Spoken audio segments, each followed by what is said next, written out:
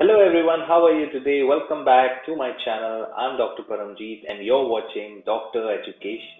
As you all know, we make videos on health education, educating you about healthcare topics, and there are a lot of videos on my channel about various health topics.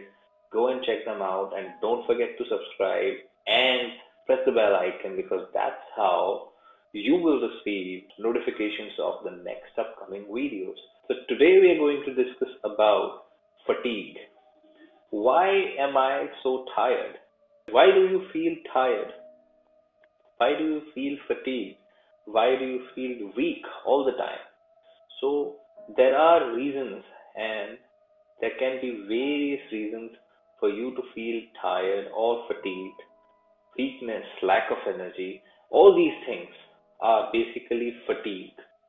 Now, fatigue is different from drowsiness.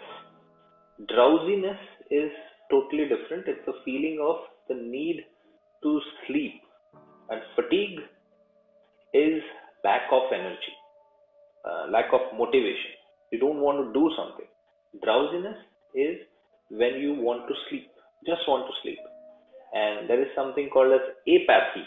Apathy is a feeling where you don't care about anything and you don't care about what happens. That is apathy. Many times, all these three things can go hand in hand. That means you can have fatigue and drowsiness and apathy together, but they are three different entities.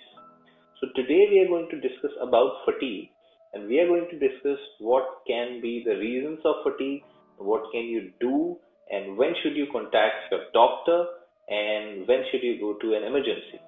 In cases where you have fatigue, you are tired, you feel weakness or lack of energy. First of all, you need to understand that fatigue and tiredness can be a natural, normal, and very important response to physical activity, physical exertion, emotional stress, sometimes lack of sleep, and boredom also. So, all these things can lead to a fatigue or tiredness in your body, which is your body alerting you that you need rest. So, obviously, fatigue is not necessarily because of a disease, but it is a very common symptom in many diseases. So it is usually not very serious, but it can be a sign of a more serious physical or even mental condition. So when fatigue is not relieved by enough sleep or good nutrition or a low stress environment, then there is some pathology behind it. Then it should be evaluated by your doctor. So let's understand what can be the reasons of fatigue, and trust me, there are many reasons, and you can actually be tired of so many things. Let's enlist the most common ones. If you want to know about health and have health concerns, then subscribe to my channel and hit the bell icon. You'll be notified about all upcoming videos. First things which you need to keep in mind is anemia. Anemia, that means decreased hemoglobin, decreased blood cells in your body. Anemia can lead to fatigue very easily. Depression or grief, iron deficiency can lead to fatigue. Sometimes pain, persistent pain can lead to fatigue. Sleep disorders, insomnia, obstructive sleep apnea, narcolepsy, any sleep disorder can lead to decreased rest and therefore fatigue or tiredness. Then thyroid gland problems, underactive or overactive, hypo or hyperthyroid, both can lead to fatigue. Then use of alcohol and drugs like cocaine, narcotics, even medicines like sedatives and antidepressants, antihistaminics can lead to fatigue.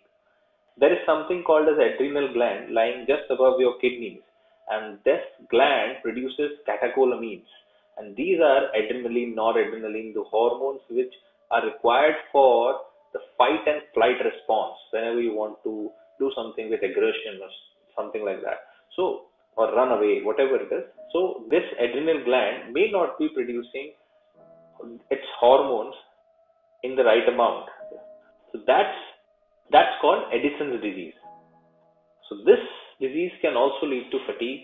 Then if you're not eating properly, eating disorder, anorexia or bulimia, where you eat and then you vomit out everything, that also leads to fatigue. Then arthritis, inflammation of your joints in elderly as well as in children, juvenile arthritis.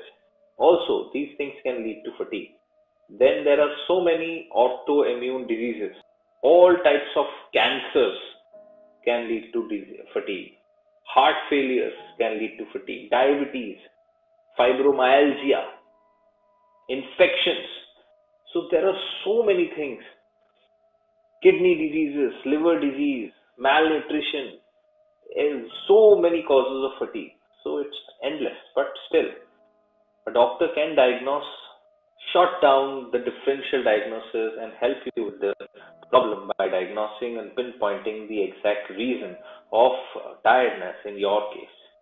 You also need to understand that there are many medications which leads to fatigue as a side effect, including, like I discussed already, antihistamines, sedatives, steroids, diuretics, water pills. So all these things lead to fatigue. Usually fatigue is taken care of as soon as the disease or the reason is gone, and many times we cannot find a reason, and whenever the fatigue or tiredness persists more than 6 months, that is something called as chronic fatigue syndrome, and this fatigue does not resolve with rest.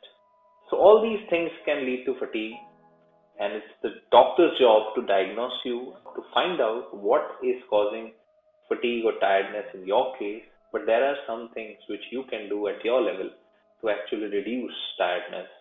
So there are some tips which you can give you. Those are, first is, you need to get enough sleep at night, at least 6 to 8 hours. That actually helps a lot. Second, make sure your diet is healthy and well balanced. Drink plenty of water throughout the day. Third, exercise regularly. Even if it is little, even if it is moderate, regular exercise actually helps a lot. Fourth is, try meditation, try yoga, try ways to relax your body. That is quite helpful. Fifth, maintain a reasonable work and personal schedule. I understand every one of us is busy and we don't have time for gyms, for relaxation, for yoga, for meditation, but you need to take out time for your body, for your rest, for your personal well-being. Sixth thing which you can do, reduce your stressors, manage your stress. Take a vacation. Solve your relationship issues. Solve your money issues. Seventh, take a multivitamin. Nutritional issues are so common, especially vitamin B12 and vitamin D deficiency. Talk to your doctor if you need tests for them. Avoid alcohol, caffeine, too much caffeine, and even any kind of drug abuse if you are doing. Tobacco, avoid smoking. All these things can lead to insomnia and therefore fatigue. If you have a long-term chronic pain or depression, treating that condition helps a lot. Be aware that some antidepressants may also cause or even worsen your tiredness or fatigue. So talk to your doctor about your medications also. But do not stop or change any medications without first consulting with your doctor. Avoid all types of stimulants, caffeine, nicotines, tobacco, alcohol. They are not treatments of fatigue.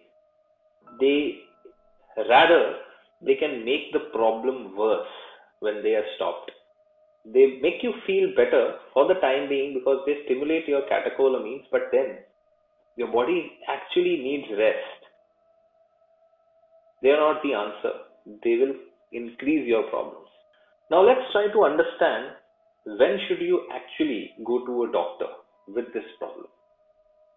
So you should always consult a doctor if any time during your fatigue or tiredness you feel dizzy, you have confusion or any kind of syncope, if you have blurred vision, blurring of vision, or there is decreased urine output, little or no urine, or a lot of sweating is there, or a weight gain, a significant amount of weight gain is there, or if there are any thoughts of self harm or committing suicide, then you should talk to your doctor. Other reasons why you can go to a doctor are if there is unexplained fatigue weakness where you are having fever or unintentional weight loss along with it, any constipation or dry skin, or if there is intolerable cold, feeling of cold, shivering along with it, if you wake up and fall back to sleep many times during the night, if there is headache all the time, if you are taking any medications, prescribed or non-prescribed, or if you are using drugs, or if you are always sad or depressed, or if you are insomniac, you don't sleep at all, you can't sleep, then you should actually consult your doctor. And what will happen when you will consult your doctor? What can you expect? Obviously, your doctor will perform a complete physical examination and evaluate your past history, present test, and check out your heart, your lymph nodes, your thyroid, abdomen, nervous system. So everything needs to be evaluated. You will be asked about your lifestyle, your habits, your feelings, your family situation, any stress. A lot of tests will be done for anemia, diabetes, for infections, inflammations, kidney, liver, thyroid, urine test. So all these things will be done. And then after a proper analysis, the reason for your fatigue will be shortlisted and differentially diagnosed, and then your treatment plan will be given to you. And hopefully, that treatment plan will help you out. But if you don't feel satisfied, then you can write to us and we will try and help you out. If you have any questions related to this or any other health related topic, do ask us. Don't forget to subscribe to the channel, and there are many videos already made on various health topics, including blood pressure, sugar, insomnia, fatigue. Everything is available. Go and search on the channel. Look for playlist on that particular topic, and you can study the videos. Most of your queries and questions will be answered by these videos. So don't forget to share the videos if you like them.